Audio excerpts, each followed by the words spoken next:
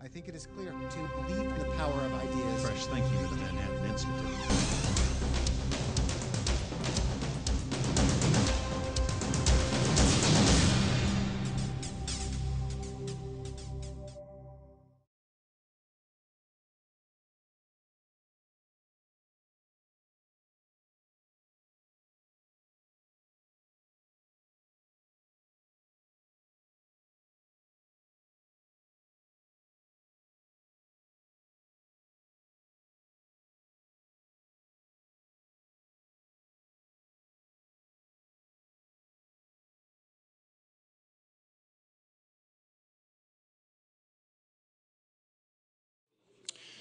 This is our second panel. This is the panel of the Davids. David Mohler, David Diamond, David Dismukes, all PhDs? No, not me. No, not Dr. No Dr. Mohler. Dr. Diamond, Dr. Dismukes. This panel, the caption here is "Promise Not Peril: New Technologies in Coal and Nuclear." As I did before, I won't hit you with the bios of all of the presenters here, but I'll start with Dr. David Diamond, who I met at Brookhaven National Lab about a year ago. He's a senior scientist there, expert in all matters nuclear. And without further ado, Dr. Diamond. After listening to that first panel, I feel a little bit like an underdog, but I'm going to give you my perspective on nuclear energy and present you with some facts about that particular sector, because I think that in spite of the fact that natural gas is more economical in many markets, and in spite of the Fukushima catastrophe, and in spite of the push for renewables, there still is a nuclear power sector that continues to grow. Now, it's true that it's primarily in Asia and Central and Eastern Europe, but it is very important from a global perspective, and therefore important for us. And if you just focus on the U.S., I think it's still quite significant and should be considered seriously. Now, there are many countries that already have an existing nuclear structure that are moving ahead quite rapidly with nuclear energy, and those are countries like China, Russia, India, and South Korea. And then there are other countries that already have a nuclear power infrastructure that are moving ahead a little bit more slowly. So we have the US, the UK, France, Finland, Ukraine, Brazil, but they are moving ahead. Then you have many, many other countries that are starting to develop the necessary infrastructure to have nuclear energy. And indeed, some of them already have nuclear projects underway. They're not under construction, but these are at the project stage. And examples of this are Vietnam, United Arab Emirates, there's that word Vietnam again, United Arab Emirates, Indonesia, Turkey, and Poland. Now, there are only a few countries, I think, where the Fukushima catastrophe has had a major impact, and beside Japan, of course, and that's Germany, Switzerland, and Italy. Well, let me focus now on the situation in the United States. We have 104 operating units here, and it's significant to note that 85 of those units have either completed or are in the process of completing license renewal so that they will operate for 60 years. That's 20 years beyond their original 40-year license. And it's also significant to note that over the last, 10, 20 years, many of them have increased their capacity. So indeed, we have an increase of more than 6,000 megawatts electric of nuclear capacity and another more than 1,000 megawatt electric capacity in the works.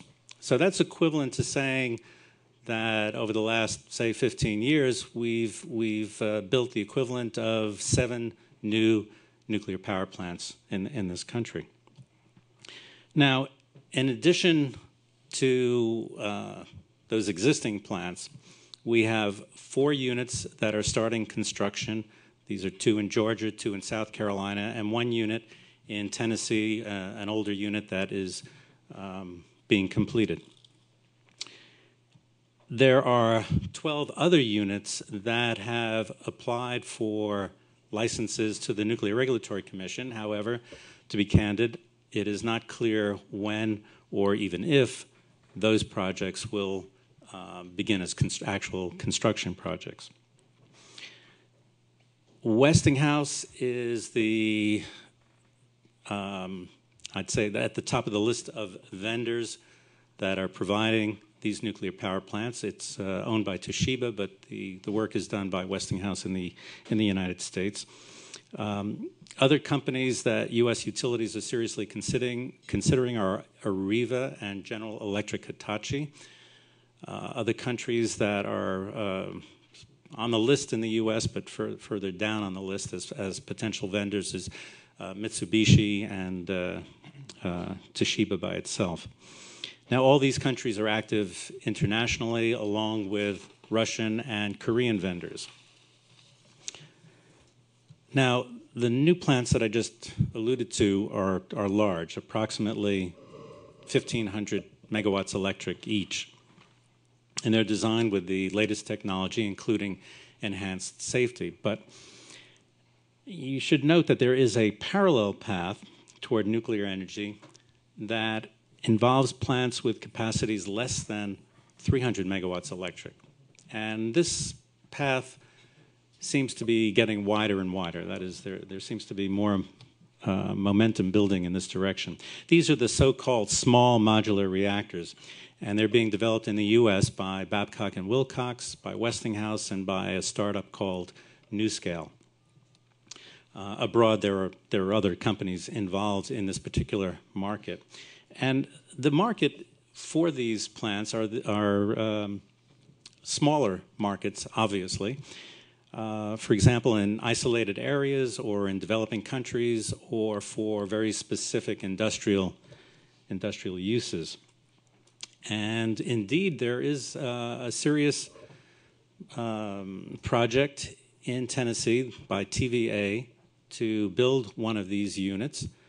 The expectation is that in 2013 they will be submitting license application.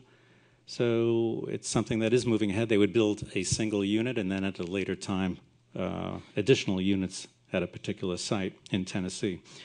Now these reactors do not take advantage of economy of scale.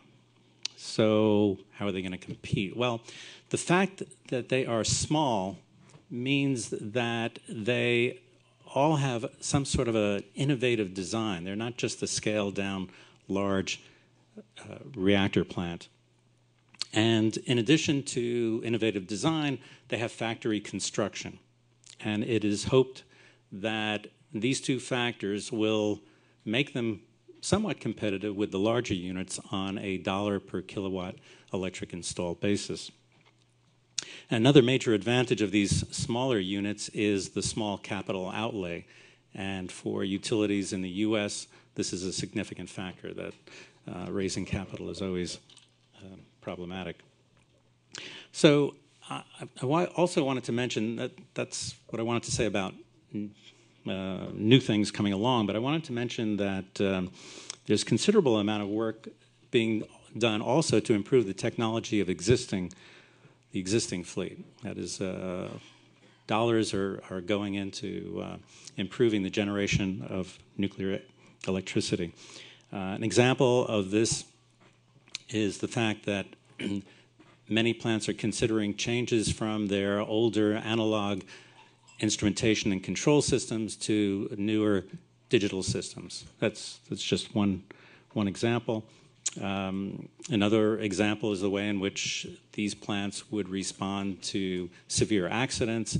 And the motivation for this is both from pre- and post-Fukushima thinking. So,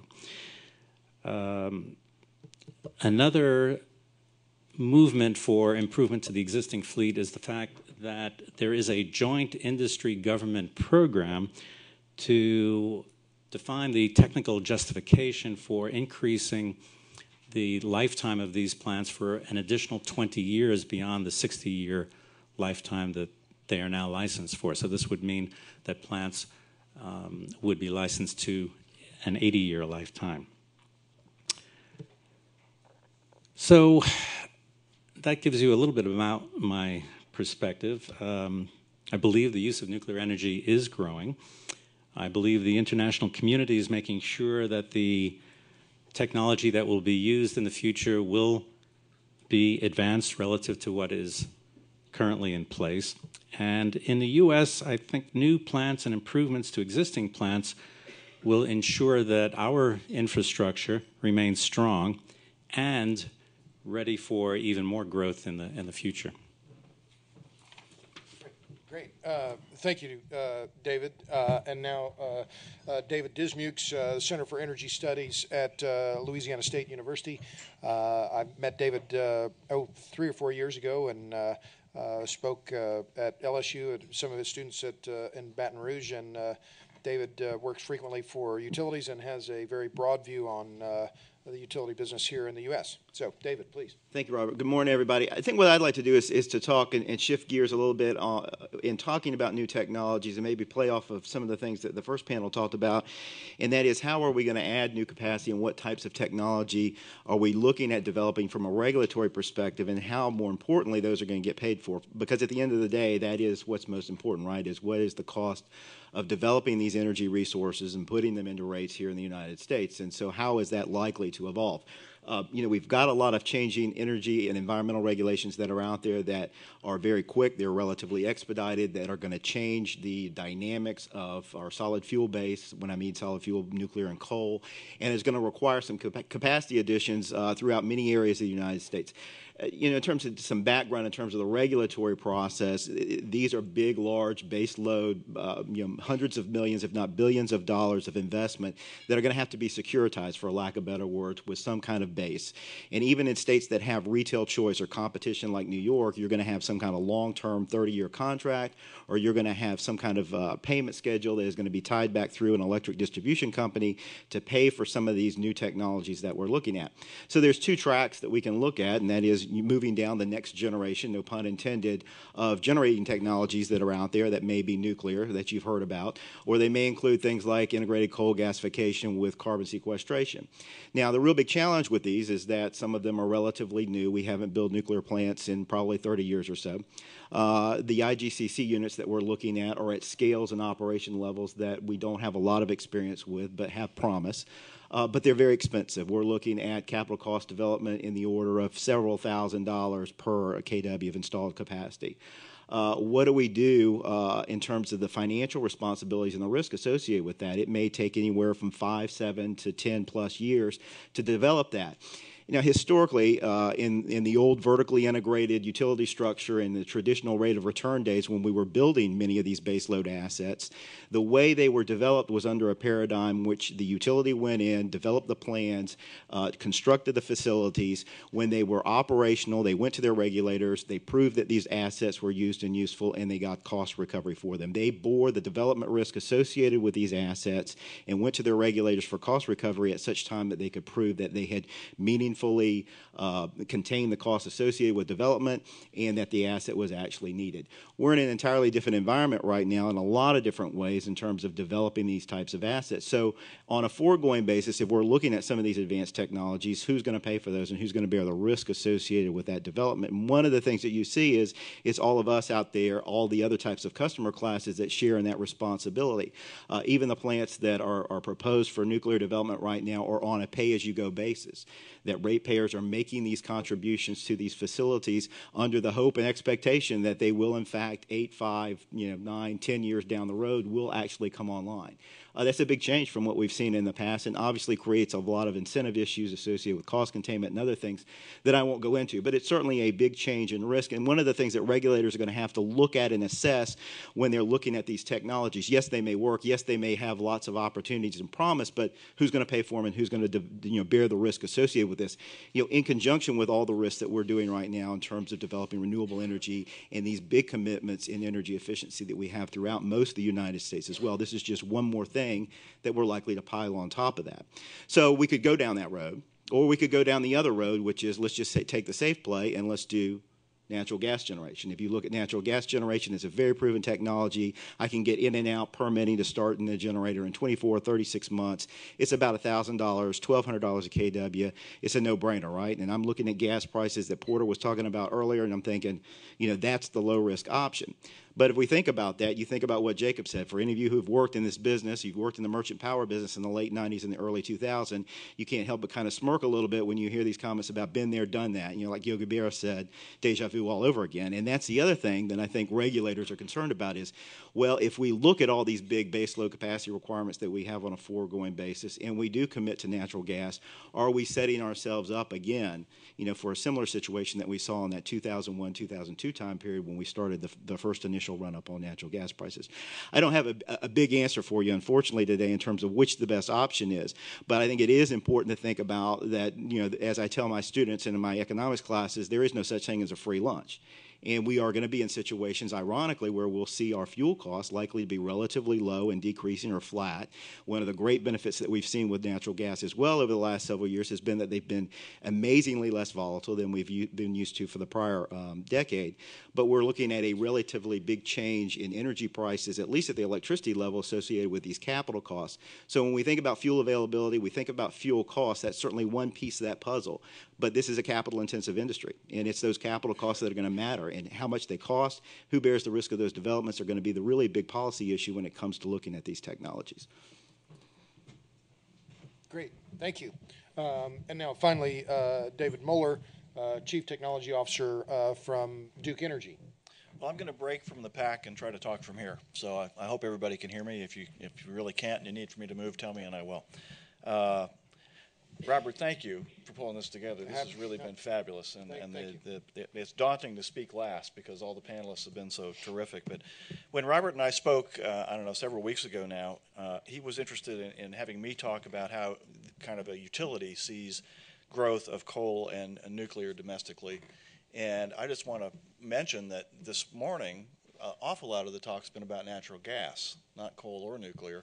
And I think that's for a good reason. Shale gas has really kind of changed the equations in some meaningful ways. We really see shale gas resetting the long-run marginal cost of comparative commodities, over the long term.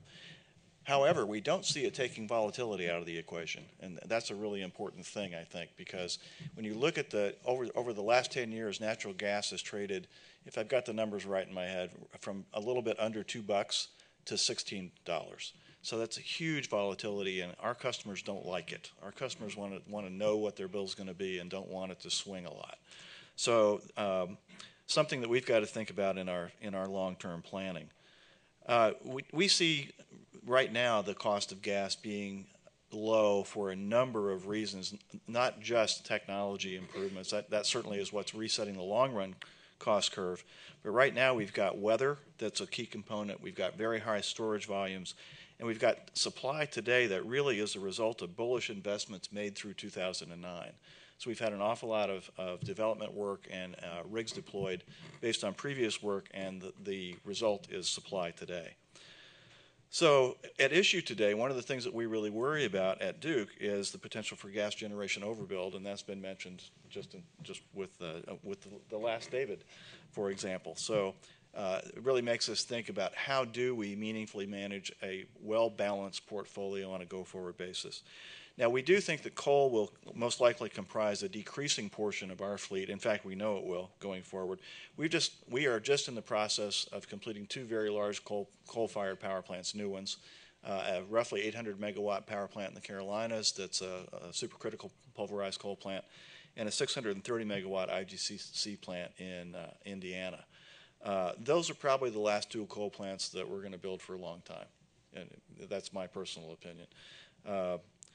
In the meantime, so we've built roughly 1,400 megawatts in the last few years, but we've retired 3,700 megawatts.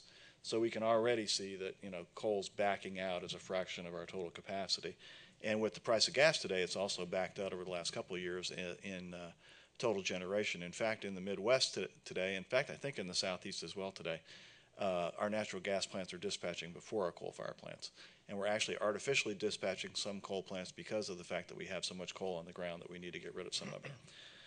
Nuclear, unfortunately, is also pretty difficult to build. We think the recent approval of the Vogtle units is really kind of positive, but we got to look at the financial risk of building a nuclear unit. At $6,300 per kilowatt, which is kind of the going freight right now, the financial risk that a utility like us incurs, and the previous David also spoke to this a little bit, can be a really bet the company kind of risk. So you look at $6,300 per kilowatt, a 2,200 megawatt plant, which is two AP1000 units, costs about $14 billion. That's a very high percentage of even the largest utilities market caps today. So without some kind of pay-as-you-go plan, a utility is really betting the company to take that kind of a construction risk. Beyond that, at that particular cost, the busbar cost from a new nuclear plant is about 11 cents per kilowatt hour. And meanwhile, at $3 gas, the busbar from a new combined cycle plant is about 5 cents. So once again, when you look at those dynamics, it makes it difficult for a utility like ours to argue successfully for maintaining a balanced portfolio, because the consumers and the regulators tend to drive toward least costs. It's least cost today. So I think once again the trap potentially is falling into a kind of a world where we're making instant static decisions based on today's dynamics that will unbalance the portfolio. And from our work, it looks like if we get much above 30% in any component of our portfolio, you start to really begin to get a little bit unbalanced. If you just look at how different areas of the country dispatch today, for example, and the prices their customers pay. Now, the first David on the panel talked about small modular reactors, and I think that's a really exciting thing to look at going forward. I don't think that's going to help us much in the next probably decade, frankly. Domestically, I think it's going to take a while to get those into the mix. But one of our Chinese partners is in the process of building 2 small modular high-temperature gas-cooled reactors right now in Shandong province, and they expect to have those online pre-Fukushima. They were due to be online in 2016. I don't know the new date now, but the bottom line is I think we'll have a couple of years of cost and performance data, real-world cost and performance data on those units before we build anything similar in the U.S. So that should be very interesting to watch. And as the first David also indicated, one of the big things that could do for us is alleviate some of that huge financial risk. So instead of rolling the dice on a $14 billion investment, you might be doing something much smaller on a more incremental basis that could be much more palatable. Let me stop there. If people have questions, I can talk more about other technologies and global. Well, let me jump in right then there, David, and then we'll open a few questions, since it's my prerogative to ask him. I'm going to, and then we'll open to the floor. But follow up, because I know there's a gentleman here from the DOE. Could you raise your hand? Yes, you're working on high-temperature gas-cooled reactors. So what is the cost per kilowatt construction on those new modular reactors that are gas-cooled now in China? Well, the honest answer is we don't know, and I've asked a question and I've gotten answers and I don't believe them. So I want to see. I want to see the data. There's a real problem when we talk to our Chinese partners, because what they see as cost aren't dollars to dollars, aren't apples to apples in U.S. terms. I see. Well, let me follow on that, because one of the things when I went to Brookhaven, David Diamond and his colleagues and I talked about was the issue of new materials and new material science, and Marty Snyder and Harold Weitzner are here from NYU, and they've talked about some of the same issues in terms of fusion technology, the need for new material science.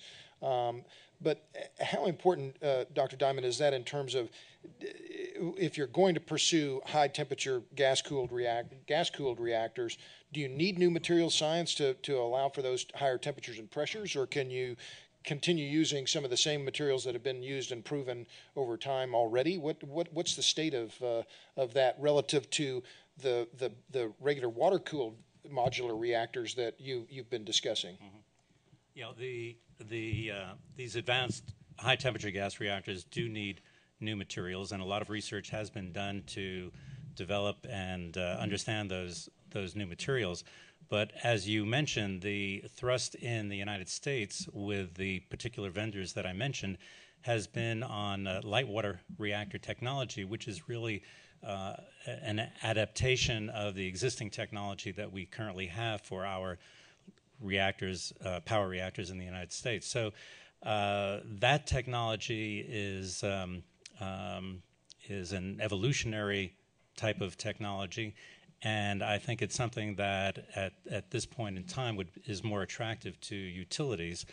I don't know whether the Chinese project is probably a government project, and so governments can take big steps and do R&D type of projects and move ahead, but I think the utility industry is interested in having a product that is, well, not off the shelf, but at least is something that they're more comfortable with.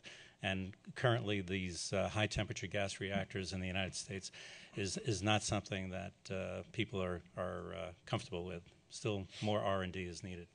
So when you talk about NuScale or Babcock and Wilcox and their modular reactors, what are they still coming in at $5,000 to $6,000 per kilowatt then? Is that the price target? I haven't seen the price target, but of course that $5,000 or $6,300 or whatever, that number varies depending on who you speak to. Sure. I think at this point in time, some of those designs are at the conceptual stage where it is difficult to do a precise economic assessment of what the installed capacity cost would be. Well, let me follow up then on the regulatory part of this, because there are a lot of skeptics on nuclear here in the United States just on the economic side. And Exelon has said in the past that they can't finance a nuclear or can't make the economics of nuclear in the United States work unless natural gas is at least $8. And I didn't check the spot price today, but we're at about $2.60. But all of that's separate and apart from the permitting process. Now, as I recall, in the new Obama budget, there's $700 million for modular reactor work. Is that for the NRC for licensing and understanding this technology, or what's the latest state of the budget in terms of the Obama administration, which has been supportive of the modular reactor developments? It has been supportive, and I don't know what the exact dollar amount, as you said, but those dollars will primarily go to the to industry to support their efforts, and if some of those efforts do involve licensing, as I mentioned, TVA wants to submit something to the Nuclear Regulatory Commission on a small B&W reactor in 2013. Then some of that money would be to support that licensing activity.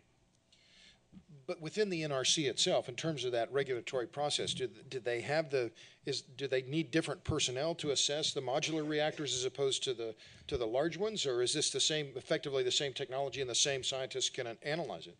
No, actually, the Nuclear Regulatory Commission started working on how they would do the licensing of these small modular reactors probably 3-4 years ago, and so they have evolved a process which, again, an evolutionary process based on how they license the current fleet of reactors. So they have a process in place for licensing these small modular reactors. That is essentially already in place. So that is one less issue that the industry or utilities have to worry about. Sure. So, David Dismukes, let me come back to you on the issue of the economics then of coal. Because I think you made a critical point, and David Mohler, you did as well, about maintaining fuel diversity. And we had, as Laszlo Varro said in the last panel, the late 1970s, where the U.S. actually prohibited the use of natural gas in electricity generation, which he rightly said was a textbook example of what not to do in terms of energy policy. And in fact, that ruling, that congressional, that bill that was passed by Congress effectively allowed coal to dramatically grow its market share in the U.S. to the exclusion of natural gas. But now, as David and both of you pointed out, we may be overreacting and saying, okay, well, gas is the only way forward. So how do you compare then the economics of supercritical coal, and perhaps you could explain to us the difference between supercritical plants and the standard pulverized coal plants. Now, how do the economics of supercritical and even ultra supercritical plants compare to the existing fleet, and can you finance them? Well, I mean, many of these, higher critical technologies, there are trade-offs like there are in any of these technologies. You'll pay a higher upfront capital cost for some lower operating costs, either on the O&M side or the efficiency sides, which will lower your fuel use. And so those are the trade-offs. The big challenges are twofold. One is the development of those and the spread of those. How many utilities are out there using them, and will they deliver? We went through some experiments in the late 70s with some of these supercritical technologies, didn't quite get the same O&M benefits that we had anticipated seeing, and had some problems with them, and saw some return back to the subcritical type units. Are we going to see that same kind of occurrence again on a forward-going basis? There are also challenges in developing any big capital project anywhere in the United States. You go look at AEP's experience in Arkansas right now, just the permitting process, and just the headaches that they went through in actually developing the plant, starting construction, and then finding out that there were considerable questions about their environmental permits, and at one point having those permits pulled from them after they had already broken ground and actually already started to develop the plant. Thirdly, as you expand time on many of these units, even though the on their face economics may justify some development, commodity markets, even though over the last several weeks we've been, you watch the financial press, we've been talking about the demise of commodity markets. They've been relatively significant over the last couple of years in terms of their price increases. So you look at all the civil commodity components you need, like cement, steel, copper, and other things that go into a big modern civil application like a power plant. They've been increasing at double-digit rates. And so you can find yourself, I know we were building two sister units in Louisiana, same company, same everything. One had a fixed price contract and the other one didn't. One came in at $800 million and the other one was up to $1.4 billion and was only months behind in the development phase. And the $1.4 billion was the one that ultimately got canceled, and the $800 million on the fixed contract got developed. So that can tell you just even up front how fast those costs can move and that risk. And so who bears that delta there with the 800 and the 1.4 billion? In Louisiana now, somebody and the ratepayers are paying the cost of that undeveloped capital piece. And so, or else if you don't do that, who's going to build the plant? So it is a very big challenge right now, and it has big implications on who bears the risk associated with those developments. So, David Mohler, so what is you mentioned the 800 megawatt plant in Carolina and the 630 megawatt plant in Indiana. What is the cost on a per kilowatt for those new supercritical plants? Can you explain what supercritical is and how that differs, and then what ultra supercritical is as well? Really what we're talking about is the temperatures and pressures that they operate at. And so I think ultra supercritical is it's kind of an arbitrary distinction, but ultra supercritical is anything above 1100 C steam temperature. And I think supercritical is above 900. I might have those about right. And the purpose for going that way is the higher the pressure and temperature, the more efficient the plant. Right. So the fleet today, the subcritical fleet is roughly 35% efficient. The supercritical get up into the high 30s. The ultra supercritical get up into the mid 40s in terms of percentage.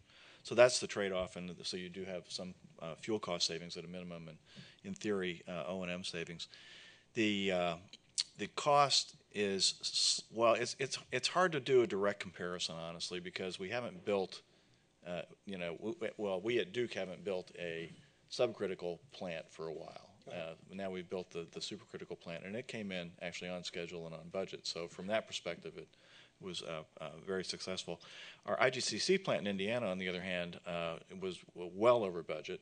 And it was the first time that we scaled up that particular technology, that coal gasification technology, to that large a scale. So that's a 630 megawatt plant. It will be the largest in the world when it's built. The only other one that I know that's currently coming into operation is, and then there could be others that I'm not aware of, but there's one in Tianjin in China that's 250 megawatts. So that'll give you a little bit of comparison there. So the problems with scaling are just always underestimated. We had a number of engineering changes that happened, kind of mid-construction. We had some of the same kinds of problems that David Dismukes just touched on, in that, as you figure out that, things aren't going to work quite the way we thought they were going to work, and we have to re-engineer, there can be environmental impacts that then kind of send you back into that process, and so it's just difficult to do the first of a kind of anything. So what were the kilowatt costs then on the supercritical plant, the one in Carolina, the 800 megawatt plant? Do you recall those? I don't have them off the top of my head. I can, if you want to let me look here through my materials, I probably got it with me, but maybe I'll do that while somebody else talks. And okay. Well, so David Dismukes, can you talk about how the utilities then, in general, and of course, David Mohler, you can address this as well, but when these utilities are placing these bets, I mean, are they looking out, I mean, what's their time horizon? Are they looking at 20 years? And what can they honestly do in terms of that kind of projection? Are they looking at 10 years, 20 years? What are they generally estimating in their reasonable time horizon in terms of these big capital costs? Usually, when you do these evaluations, and by the way, I typically work and provide advice on in a large part for state agencies that represent the ratepayers of a particular state. So I'm usually on the other side of the table in these types of analyses. And when we're evaluating this on the behalf of the citizens for the state, you're typically looking at the life cycle cost of that particular plant. So if it's got a 30 to 35 year life, you'll be looking at essentially what we refer to as the net present value revenue requirements, or the net present value stream of financing that plant needs relative to its next best competitors. So you'll compare that to nuclear, to gas, and to other things. And so, yeah, it is a long-term analysis, and there are lots of sensitivities that go into that. As you can imagine, when you're doing sensitivities, those become subjective. And what gas price do you assume for the future? Is it $5? Is it $15? What type of volatility are you assuming in there? What are you assuming about capital cost development? What are you assuming about operating efficiencies? All these things come into play on those long time horizons, and when you're off by a little bit, it can really impact those overall net present values. Laszlo was talking about earlier how, with these big, long-lived assets that take a long time to develop, 1 or 2 years of a mess up on your assumptions on development will really mess up those net present value calculations. It does not take a lot. So sensitivities are the way you do it, and at the end of the day, in the regulatory process, a lot of judgment will go into making that decision, and policy calls about, well, we're not willing to take that bet. We're not willing to get out of proportion, as David talked about, with a particular fuel mix, and we're going to go down this road. And some state regulators have done that. There have been, obviously, the Vogtle plant in Georgia has had regulatory approval for that, and that was a prime reason for that. There are a number of nuclear units in Florida that are getting that kind of pay-as-you-go cost recovery approach. And David's absolutely right. To them, when you look at the capitalization of these projects, it's as much as the plant and service that you've got, if not double that. So it is essentially a banking the company type proposition. There's some IGC units that are being developed, one in Mississippi and the one in Indiana that's got regulatory long-term backing on that. So it is a long-term decision-making process in the sense of the analysis that we're looking at, but it is a decision that's made here and today about what those long-term consequences are. Sure. So for the utilities, it makes perfect sense for them to say, well, we're just going to take the shorter term time horizon and the much lower capital risk and just build gas plants, because it's much more conservative financial approach. That's the trap. I think that's the trap, because what happens then is you make decisions based on that kind of instant analysis, and then 10 years later the dynamics are different, and you start getting disallowances and all kinds of other negative impacts, because now things have shifted beyond that instant decision-making framework. Well, David Diamond, then, can you address that in terms of you talked about TVA, and obviously they have federal backing, but how can the backers of nuclear, and I'm a big proponent of nuclear, how can they make those economics more compelling, or is there necessarily going to have to be that strong government backing throughout? I have a hard time addressing that. Maybe David would be more suitable to address that, because you work for the government. Yeah. No. Well, and not for a utility that is in a position to have to make those decisions. But you said, in fact, there was a point where you said there was a smaller capital outlay for a modular reactor. So, but we're still talking in the $5,000 to $6,000 kilowatt range, even for the modular reactors. Is that a reasonable assessment or a reasonable guess in terms of what the capital costs would be for these smaller units? Yeah, as I said, I'm not sure exactly what the projected cost is, the capital cost.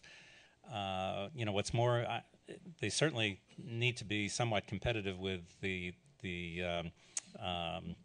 alternative energy sources. But what's important, as you said, and I think everybody has emphasized, is the fact that you don't need a large capital outlay, which is always a difficulty for these utilities. And the pay-as-you-go approach that David just mentioned, say in Florida, is not the situation in many states. So the situation does vary from utility to utility, state to state, regulatory body to regulatory body. Sure. Just to add on that, I mean, the importance of these low-cost government loans and the loan backing allows you to essentially kind of change your capital structure that you apply to this. So rather than being, let's say, 50-50 equity and debt finance, you can leverage the debt component a little bit higher, which is a lower cost rate capital, and you can lower that overall carrying cost associated with these developments, which can have a very big impact, as you heard on the first panel, with regards to the overall cost of financing these projects. For something as big as nuclear, for instance, that could be as much as a quarter of the overall cost that gets amortized over the next 30-year cost recovery period. So it is a big cost component and can significantly change the net present value calculations on whether to choose that versus choosing something else. It will bring those projects a little closer together. It's not going to bring them all the way together, particularly with today's gas prices, but we'll start moving those a lot closer. Sure. Let me just pull out, I'll just ask one more question, then we'll go to the floor. And it's one that I think is particularly relevant now with all the discussions about possible military action against Iran. And it's something, David, that your colleague and I, Bill Horrick, have talked about. But it's given that nuclear is now internationalizing, it has been really, and since the early 50s, what is the mechanism, or is there a mechanism for the U.S. to take the lead and to really strengthen the IAEA with regard to the spread of nuclear power? Because this is a key issue, obviously, in Iran. It will be key for the UAE all over the world. I mean, this is the key challenge, isn't it? And it's the one that Eisenhower laid out in Atoms for Peace in the 50s. We're still really dealing with the same issue now today, are we not? Yes, we are. Non-proliferation is certainly an aspect that touches on nuclear energy, and the International Atomic Energy Agency is the body that is responsible for monitoring and inspecting nuclear facilities around the world. The primary support for the IAEA does come from the United States. I don't know what percentage it actually is, but certainly in the area of non-proliferation, it is a majority support from the United States. Of course, although the United States may have policy objectives to improve the IAEA's ability to monitor nuclear material, as the recent experience in Iran shows, this is not an easy thing to do, and if a country is not going to cooperate, as the IAEA has stated Iran is not willing to do, then the system kind of falls apart to some extent. Does that figure into any of the operations that you've had at Duke, David, or is that really outside the fuel cycle, and what your dealings in China is outside of what you're really thinking about in terms of it being a privately held company, or not as a public company? Yeah, we've focused really pretty specifically with our interactions with Chinese partners in the nuclear arena. We have trained some of their operators in our plants here. We've worked with them to move them toward membership in the World Nuclear the World Association of Nuclear Operators, the Institute of Nuclear Power Operations. So we've really kind of operated on that level with them, as opposed to more direct hands-on infrastructure. Technology exchange and right. Okay. And can I yes, of course, put an addendum to what I said? Although we switched to sort of a different topic, non-proliferation. I want to emphasize that concern with non-proliferation has more to do not with the operation of a nuclear power plant, but with the operation of fuel fabrication facilities. In the case of Iran, the concern is over their ability to enrich uranium in these centrifuge plants. So it really is a separate issue from the question of nuclear energy as part of the electrical capacity mix. And a fair point. And I'm glad you made that distinction. But as in looking at modular reactors, there's a lot of discussion about the potential for them to go into Africa and other parts of the world. But that's going to necessarily require, it seems to me, a greater emphasis on controlling the nuclear fuel supply chain, and all of that necessarily brings up the question of proliferation and so on. So, and dirty bombs and potential for that. So let me open up to the floor. Please, Debbie, Marty Snyder has a question here in the front.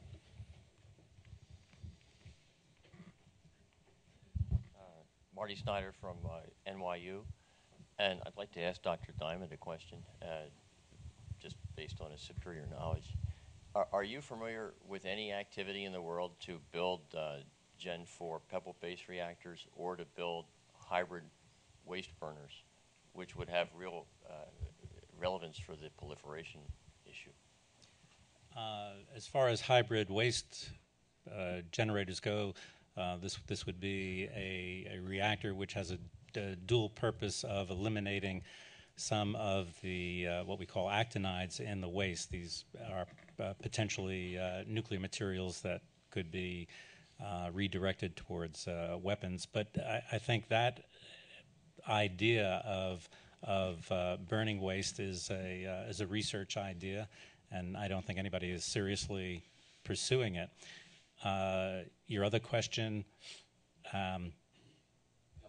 yes, the pebble bed reactor. In the United States, we are not pursuing that technology, and as a matter of fact, this was recently made clear in a decision this year by the Department of Energy on what type of high-temperature gas-cooled reactor to pursue, and it's not the pebble bed type. But I think looking around the world, the South Africans had a large project in there in that technology, and that's been canceled. The Chinese, I think, still do have projects that use that type of technology. So, as in a lot of things that we've mentioned today and that you can read about in the newspapers, we're waiting to see what the Chinese come up with. Let me just follow up on that one real quick, because I know this is something, the work that's being done at Brookhaven, and I know the Indians are very active in this. Can you just briefly give us a rundown on what's happening with thorium-fueled reactors and whether you view that as any a real viable technical or technological option now? Thorium, rather than uranium in reactors, is meant to decrease the proliferation potential of reactors. A normal uranium-fueled reactor does produce some plutonium-239, although which can be used in a weapon, but it is extremely difficult to access from a reactor. Nevertheless, the use of thorium might even eliminate that small potential threat. And there has been a lot of research at Brookhaven and in Russia and in other places around the world. It has remained with us for many years, and I think the interest has been steady but never growing. So, okay, fair enough. Yes, Laszlo. Roughly half of the United States has vertically integrated regulated utilities where the Public Utility Commission can have a decision to maintain diversity, to invest in coal because in a different scenario gas can play a different role, invest in nuclear and so on. The other half of the United States has competitive wholesale markets for electricity and merchant generators. Do you think we will see a divergence in investment patterns between the regions depending on the regulatory structure? Well, I mean, obviously, it's a much more difficult proposition when you don't have a guaranteed customer base and you're in one of these retail choice states that are vertically, separated, where the distribution and transmission operations are regulated by state and federal regulators, and the generation portion is still, competitive. But I think if you look at any big solid fuel resource, even in those competitive states, either there's going to be a longer-term tie-in arrangement into a basic generation service auction, which provides electricity to the customers that don't choose. So in many of the residential segments of that market, you see probably less than 10% of that market actually choosing to use an alternative provider and instead staying with the incumbent utility. So, that 90% share could still, even in the competitive market, be dedicated to a longer-term contract. And then in many other states that are vertically integrated, it's just a direct decision that's made by them. But one way or another, there's some tie-in arrangement. I think even in the instance with Exelon and with NRG, which are two merchant power plant developers that were in Texas that is a retail choice state, a vertically separated state. They were looking at long-term contracts with other municipalities in the state to back up some of those. The South Texas project, I think, in particular with NRG, they were looking at some of their clients taking on some additional long-term contract pieces. So one way or another, you either do it through regulation or you do it through contracting in those markets. But one way or another, you've got to have a 30-year commitment. I think the one difference, though, and it was never clear to me, for instance, on the merchant side, is these pay-as-you-go mechanisms were ones that were not clear to me that would be an approach that would be used in those particular instances, whereas in the vertically integrated markets, you do tend to see that most of the time. I'm not familiar with anywhere where that hasn't been the case on some of these very big new technologies, particularly at those scales that we're looking at. Just to make one quick point on NRG, they had proposed to build 2 more reactors at the South Texas project in Bay City, Texas. The city of Austin owns 16% of the existing plant, and NRG came to Austin and said, are you interested in buying in? And the city of Austin said no. The city of San Antonio said yes, and then there were very quickly the cost estimates on the project increased by 20, 30, 40%, and then the city of San Antonio pulled out, and now NRG has effectively canceled the project and said they're not going to go forward. So that's a little bit of the background on that. So, yeah, sure. Debbie, right there in the back, and then I'll come to you next. Thank you. Or either way. J.P. Donlan, Chief Executive Magazine. A fellow named, I think, Bob Murray, who runs his own coal-based energy company, told us recently that there is a, quote, war on coal, citing firstly the present administration, but also members in Congress and the Senate like Nancy Pelosi and Steny Hoyer.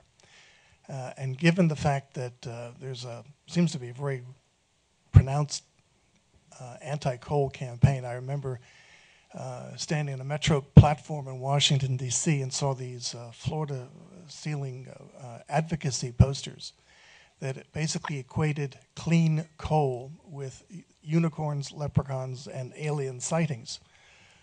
So given that your subject here is technology, is there any technology present or in the wings that would change the perception, possibly, of coal politically, if not, scientifically? David Mohler, how about?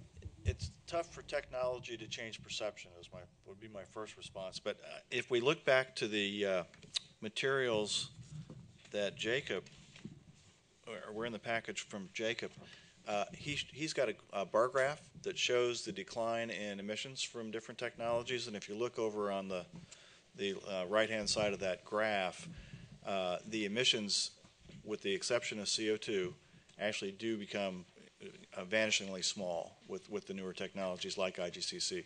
CO2 is I think the remaining issue that's really yet to be solved. Someone this morning earlier mentioned that carbon, I think it was Laszlo actually, that CCS, carbon capture and sequestration, he's not so sure that's going to happen quick or at all. It really is a challenge. So I think CO2 is the wild card there. But that graph will give you a real good picture of how it's come down. So just quickly on the IGCC, so you have effectively no mercury emissions then so that's all captured in the coal gasification process. But what about the ash issue then? How do you manage because this is one of the things with the accident in Kingston, Tennessee, the TVA plant, right, that has really brought federal regulation on coal brought even yet more attention on the coal business. Do you have any ash advantage on IGCC relative to regular pulverized coal? Well, you do, in that some of the stuff that would have gone into the ash comes out up front. So there are less, quote, pollutants in the ash because you've taken them out before you've actually had the combustion process. So the heavy metals come out before and are separate from the ash? Some elements do, not all. We have to to define what you mean by heavy metals. I mean, it's not everything comes out. Some stuff comes out. So on a gross level, the ash is cleaner than if you just burn the coal directly. And so then, and from a technological standpoint, then how do you handle I don't know the process, the mercury precipitates out, then you have to handle that separately, and then you have disposal issues for that segment of the waste stream that you have to deal with separately from the ash? the mercury is taken out in different processes, not as pure mercury. It's combined with other elements so that it's in different forms. I see. Okay. Yes, this gentleman in the back there. Hi, Itai Kareli, Greenlight Technologies. Actually, to build on the gentleman's last question, given the recent EPA cross-state air pollution and rules and the new proposed standards for hazardous air pollution, PJM, for instance, estimated that, 20,000 megawatts should be retired pretty quickly and puts the cost of some of the retrofitting on coal power plants at about $800 a kilowatt or something like that. I mean, cost prohibitive. I don't remember the exact numbers. How do you, I guess not in the perception, but in terms of operations, how do you reconcile the retirement or the cost effectiveness of retrofitting those plants based on these EPA rules, given the mix that David Mohler mentioned? Sure.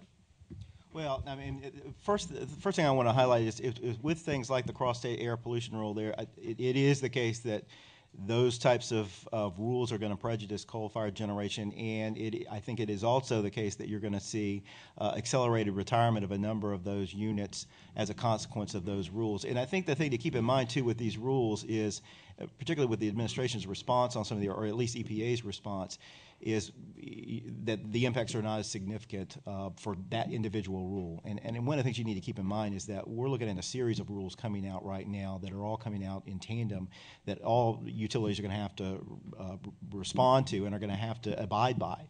And if you look at those rules in conjunction with one another, in total, you are likely to see some significant retirements. Now, what does that impact? Well, it's probably some. And what does that impact? Well, first of all, it's not always the case it's only coal. I work and live in Louisiana and advise the state, and we were one of the 21 states that filed suit against EPA on the cross-state air pollution rule alone.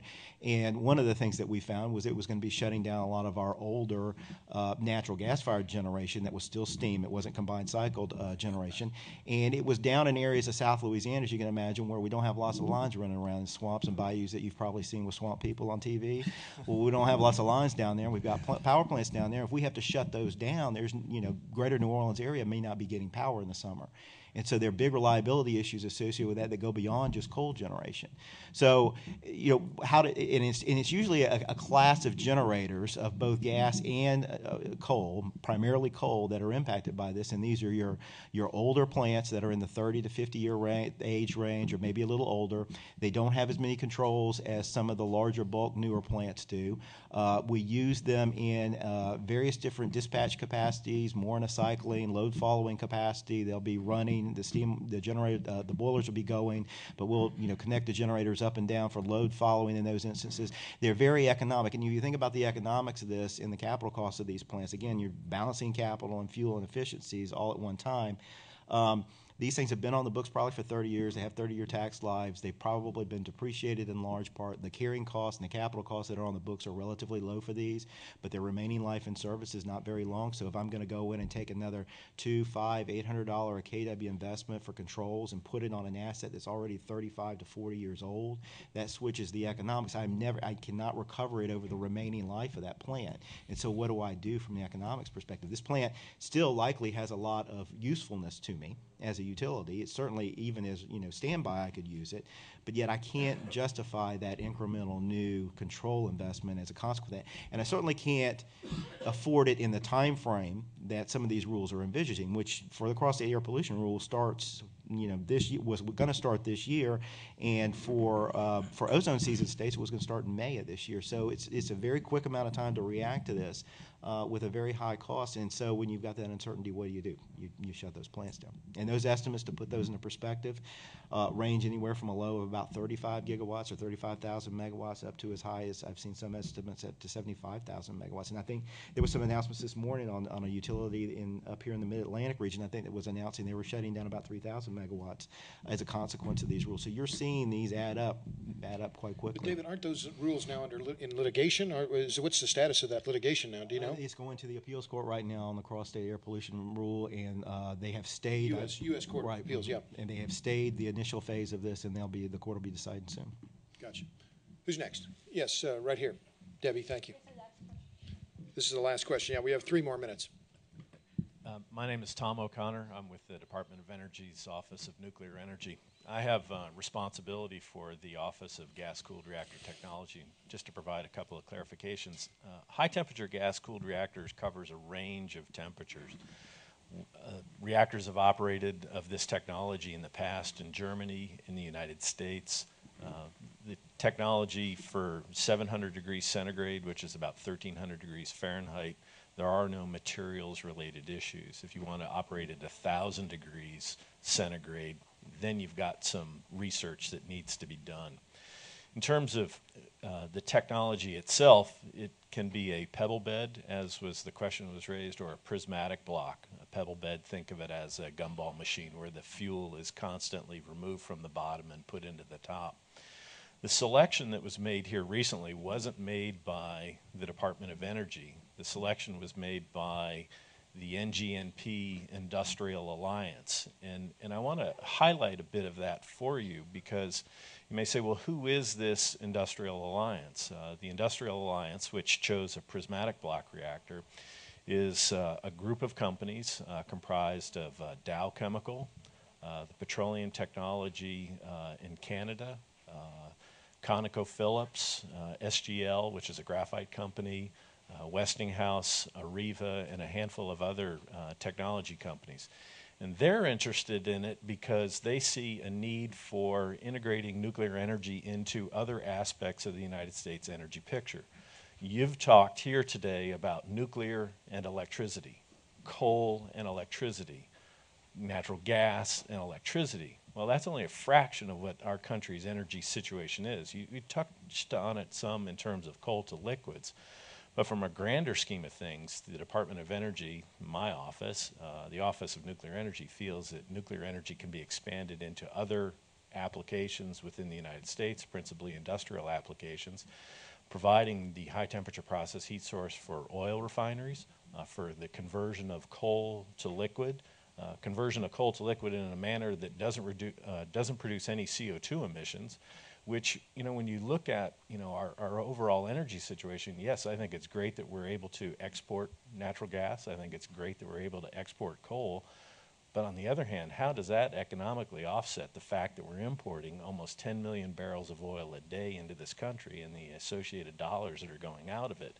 I would suggest that nuclear energy could further reduce the amount of oil imports in order to take advantage of our indigenous carbon resources that we have, whether it be natural gas, coal, even biofuels. Fair enough. Well, I think that's a good ending point. I promised we were going to end at 11, and we are doing so. Please join me in giving a big round of applause to the Davids here. It was a very good panel, and thank you all for coming. And we'll be here for a few more minutes. So again, great conference. Thanks for coming today. I think it is clear how fortunate we are to believe in the power of ideas. Supply the common sense and the fresh thinking of the Manhattan Institute.